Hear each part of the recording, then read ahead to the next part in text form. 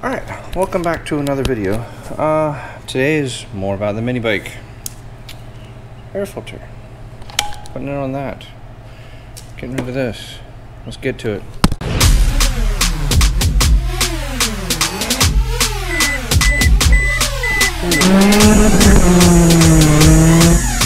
So take it out. There you have it.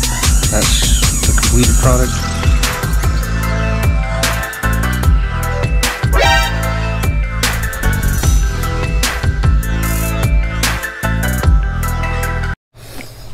Alright, so first thing you want to do is take off the air box.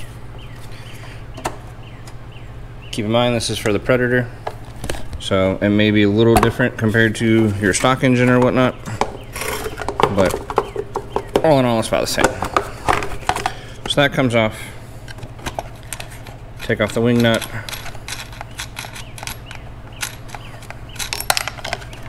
Pull out the filter. Disconnect the breather hose up here on top of your fuel tank.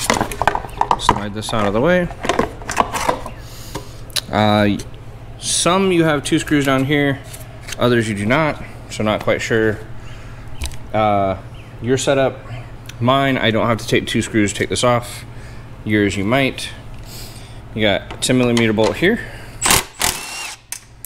and a 10mm bolt here. Those come off. This whole thing should just slide off.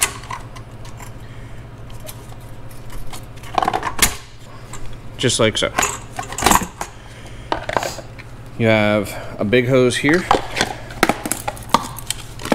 Get the big hose here. That goes to here. It's just a recirculation hose. You ain't really got to worry about it.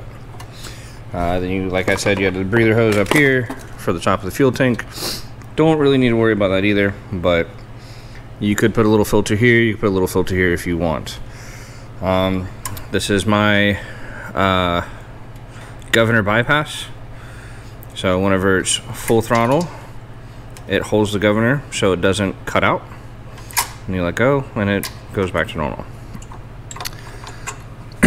Alright. Alright, so completely forgot a step, so I'm taking it back. So take this off, take this back off. You have a little screw hole right here. So that screw hole is for this. This sits like this, and it comes with a little screw, and you just screw it in. And then once you screw it in, this bracket, this bracket is going to act as a hold down for your choke.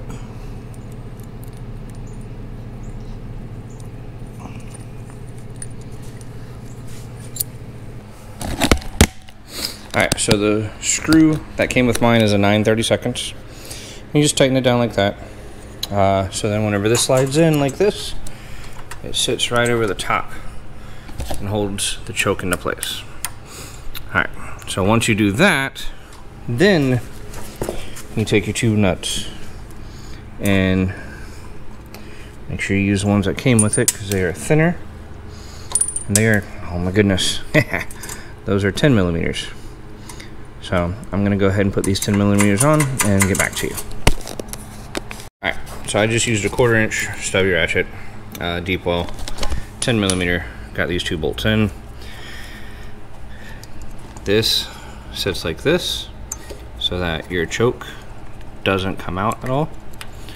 So, and it just moves freely back and forth. No issues there.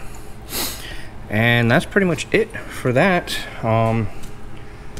You take the filter, slide it on, take the hose clamp that it comes with, bolt it in, and then mine came with this. Every single kit that I've gotten has come with this. A little breather valve, so you can take the hose that it came with, put the little valve in, and just have it hanging if you want. I'm going to do something a little different than that, but yeah, let me tighten this up and I'll show you. Alright, ladies and gentlemen, there you have it. It is all done. So I got the stock elbow rubber hose that went to that little piece right there. Connected it to the engine right there.